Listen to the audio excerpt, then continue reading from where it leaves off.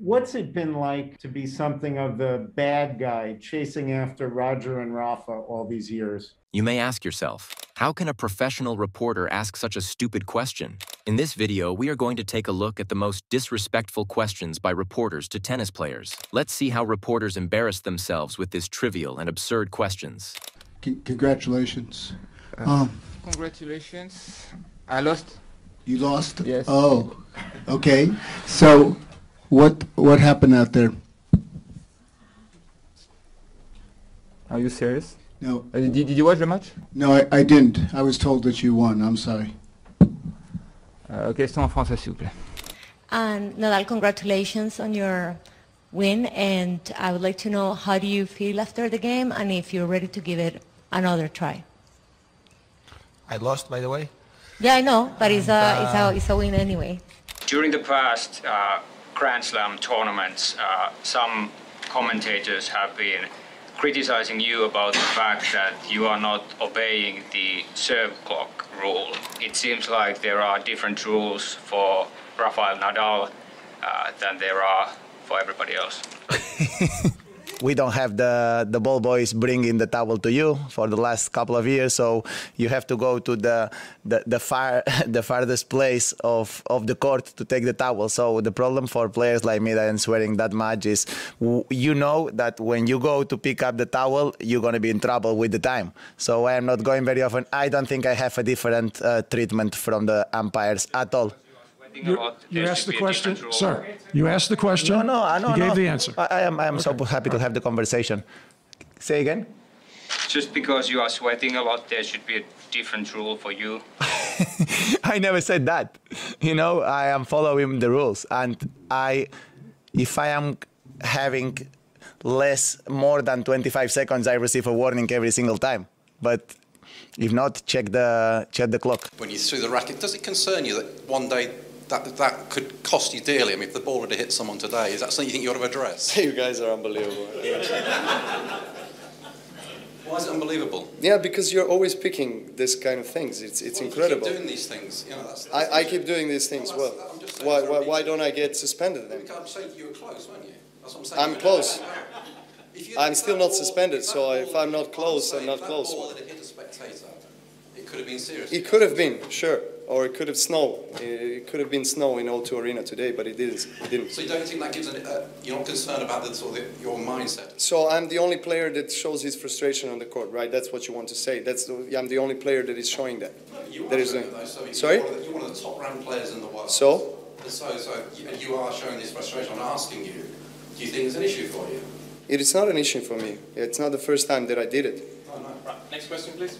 Do you think Djokovic will be as dominant or even more dominant than you have been, having him no great opponents in the future?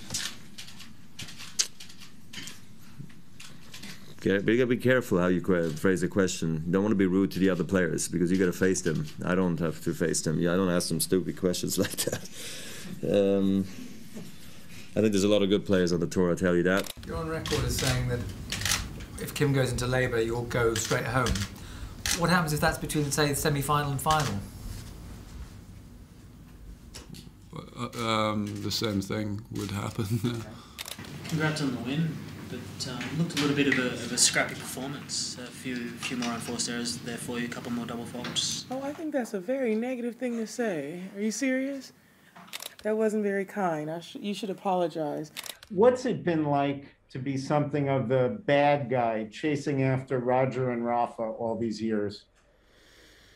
I don't consider myself a bad guy, but I mean, it's your opinion. But I'm not chasing anybody. I'm making my own path and my own journey and, you know, my own history. So I'm privileged to be part of the history of this sport that I love. And as I said on the court, I know about a lot of stats. I don't know about all of them, but they do motivate me even more, you know, to play my best tennis at the events that count the most in our sport. Yes, good thing for you that they all ask you about Agassi, so nobody asked you about you. I'd like to know if... But that's why you are here. I'd like to know if when you have a positive attitude, when you say, okay, good that I played 5 sets, but wouldn't you prefer to be Rafa Nadal who wins 6-love, 6-1, 6-love, and 1 hour and 30 minutes? Wouldn't you change? I really don't understand that question. Try. Should I ask Agassi? You should ask Nadal. I think you're a bit late for his press conference. It was 4 hours ago. I am who I am, and I'm happy with that. Andy, Sam is the first U.S. player to reach a major semifinal since 2009. How would you describe Male player. I beg your pardon? Male player, right? Yes, Yeah. first male player. That's for sure. Well, tonight you were playing very short many times. I don't know why, because you're not used to that. But I'd like to know, for many people to get married is a very important and destructive thing. Before the marriage, during the marriage, after the marriage. Your concentration on tennis life has been a bit different, even if you were going out with the same. Honestly, are you asking me this? Yeah. Is it a serious question or is it a joke? Is it serious? Yeah. Yeah.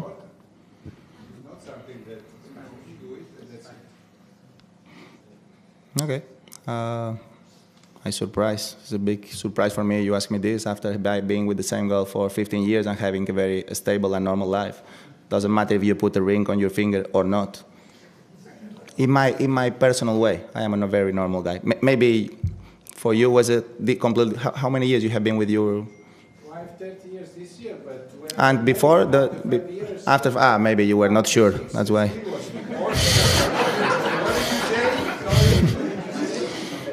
It's okay. Okay, we move to Spanish because that's. Thank you very much. This is for Nick. Nick, how disappointing was it not to be able to go today?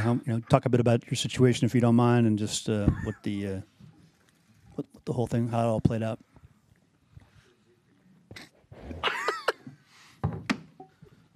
Whoa.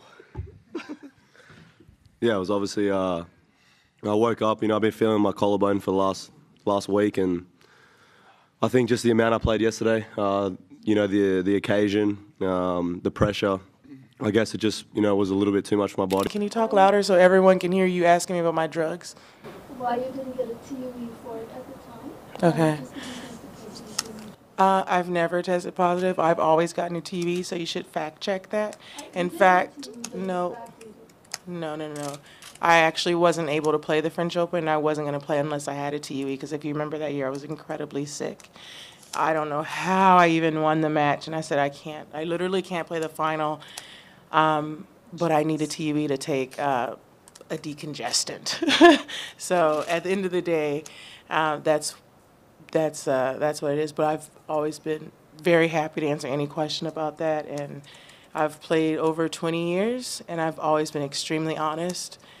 And that's one thing I take pride on, especially having a daughter and having a kid. I'm never going to be able to look my kid in the eye and say, Mom cheated or Mom did something like that. That is totally irresponsible. And even before that, I've always had that attitude. I've always been the kind of player that if you're going to beat me, you're going to beat me. And I'm going to congratulate you. But I'm never, ever going to take an advantage and try to have an advantage over someone else, because that's not who I am. And it'll never be who I am. Do you regret going to the pub last night? Do you think you could have played a bit better if you hadn't? No. You look way too excited to ask that question. You must have a really boring life. What did I say to the umpire today? Well, you got a code violation, didn't you? But not for swearing at him. You said he did a horrendous job. Is that bad language, is it? It's not. Have you never said a swear word before? Have you said a swear word in your life? Well, it's not a bad No. Can you answer my question? No. So you've never sworn in your life? No, it's your job to answer.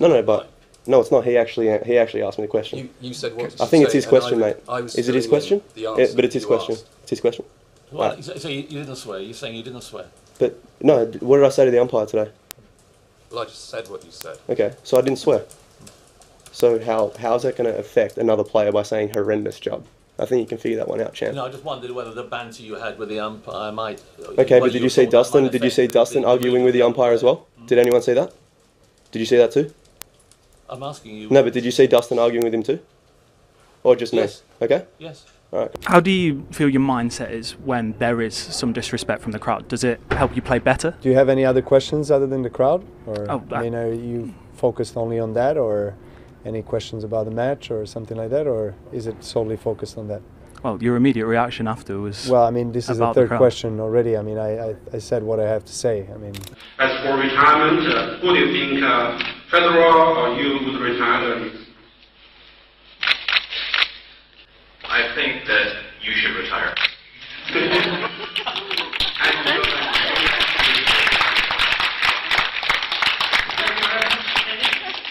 ¿Qué opinión te merece que las mujeres cobren menos que los hombres en el tenis y que en qué crees que se basa esa desigualdad? Gracias.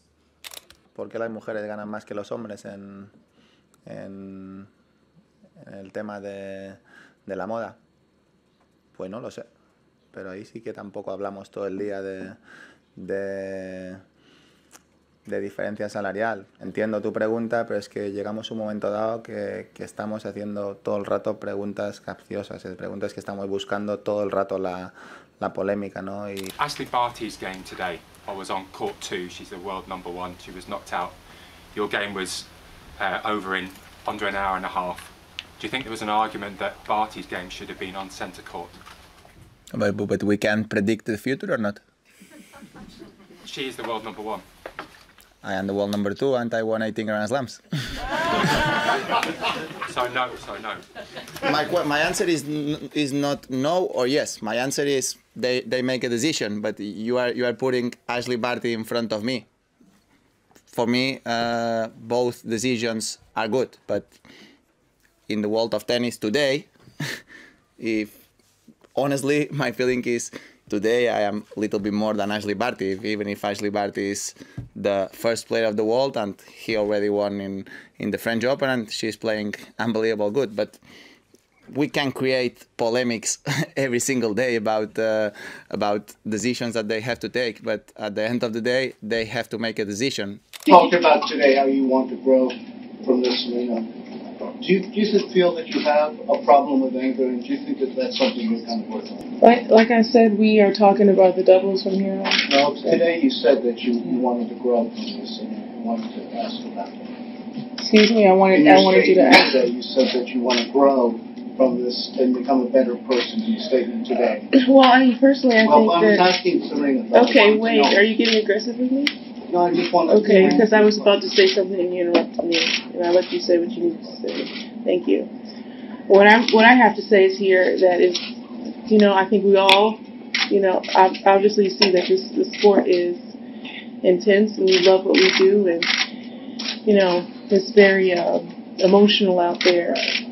And as people, all of us are growing each and every day. So clearly, we're going to grow not only from this, but also anything else that happens in our lives. How you cope with these big points, because it's all very well saying it's a lot to do with your opponent, but there were key points when you perhaps could have done better. Is that in your professional tennis opinion? No, that's just as a watching spectator with everyone else in centre court willing you on. Okay. Again, I think. And the numbers are IBMs. Okay. Okay. I don't think you need to pick on me in a harsh way. I mean, I think I'm very open with you guys, and I say how I feel out there. And if you don't want to accept that answer or you don't agree with it, that's fine. But I still believe in the tennis that I play, and I still believe in the way I competed. And I don't have much else to say to your question. I'm just asking you as somebody who presumably wants to go on from here, learn from this, and win a Grand Slam one day. Is it not something that you need? Please don't patronise me. I would have. No, you are. In the way you're asking your question, you are being quite disrespectful and you are patronising me. I'm a professional competitor who did her best today, and that's all there is to that. Nick, there was a moment at the end of the match where you were cleaning up. Yes. I think you tossed away a banana. Was that just so the ball kids wouldn't have to do it? You got to do better than that, bro. Come on now. important one. Going to look for in candidate. What do you think the next person on there? First of all, you guys have to understand that, you know, I see, you know, the way it was presented in the media, I didn't really like it, and I don't think it's fair that you guys point out myself as the decision maker. I am a president of council, but that consists of 10 players, so the majority decides. I am one of the 10. So why should I be always the one accountable for that if I'm not the one voting? No, give him, I would like to hear what he, yeah. Well, if the board members who then vote against your wishes are then ousted like Roger Rashid was, it does seem like there's pretty direct influence on who picks the board. It has happened, as I said, it has happened in the past and they've stayed. And it does seem like you are voting, from what I've heard, you are voting in the majority consistently. This is not like you're getting overshadowed. And you are the leader by title in this group. And you're the number one. And your source is reliable. Sure. Well, Okay. if you ever want to say anything about what happens there, you can shed more transparency on it. You have first-hand information from the council? Sure. Sure? Sure. Mm-hmm. Okay. Well, if you wanted to refute something, great. But if you just want to say you're not saying the right thing and give no counter story, that's not as useful.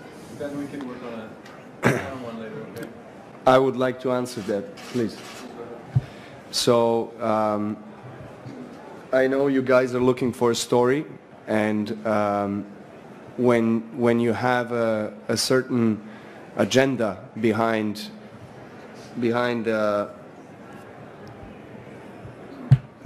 certain stories and articles that are written, and you cannot always react and act from the position of defense, because then you would expose your weakness, or then what does that mean? That we have to react to every certain article that you write or anybody writes? Because you're exposing council, you're exposing me as an individual, that I am against certain individuals that were, I don't know, on the board or leading the association or something like that. I just don't understand your comment about that we have to react with the opposing story on every single article. It doesn't make any sense. Do you regret not apologising for hitting him with the ball in the third Why set? would I apologise? Well, because that's the convention, isn't it? Of what? Of tennis. Is it? If you hit someone with the ball. I didn't hit him. His racket, no. But why would I apologise? I won the point. He didn't look too pleased. And? But you seemed to wind him up, and then he would then win. I don't care. Why would I apologise? I mean, dude's got how many slams? How much money in the bank account? I think he can take a ball to the chest, bro. I'm not going to apologise to him at all. Did you aim it straight at him? Yeah, I actually was going for him, yeah. I wanted to hit him square in the chest. Lucky he's got a decent hand. I'm serving and I'm like starting my routine, and then Rafa says stop, and I'm like, the rule is like play to the speed of the server, so I'm like, well, why do I have to wait for him to get into his like rhythm every time? Then I got angry at the ref. He's like, no, I'll tell him when I want to tell him, and I was like, ooh, a little bit of a power trip there. Because, you know, he obviously feels pretty important sitting up on the chair. It's a press conference with John McEnroe person. I think that, and this is Wimbledon, as James pointed out on that day. Wimbledon is the biggest tennis tournament in the world. People like to... not obliged to answer any question. Yeah, but he doesn't need you chipping in all the time. I mean, are you employed by him? Let him speak. He walked out on it. Sure he did, because you drove him out. No, he didn't. Let him speak. He's got a job to do, so have you. Let it stand there, right?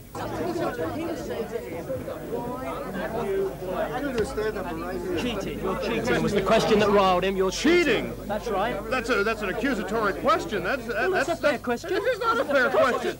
Are you cheating? Yes, a fair question. Oh, come on, man. You crazy? Because you have all I said was it's his news conference and not his. That's all I said. Was I talking to you? You pointed your damn finger at me. Don't point your finger at me, mister.